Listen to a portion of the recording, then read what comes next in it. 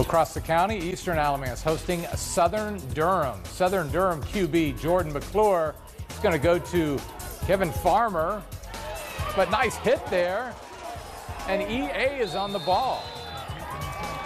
But then the very next play, check out what happens. Jason Ball, he's going up top, and Southern Durham's TJ Hart there for the interception. And Southern Durham on the move here. Jordan McClure goes to Amir Hall. This is a 25-yard touchdown. He gets popped, but he is in. And then later on, McClure goes to Hall for the two-point conversion. And Southern Durham, they beat Eastern Alamance 36-7 is the final score.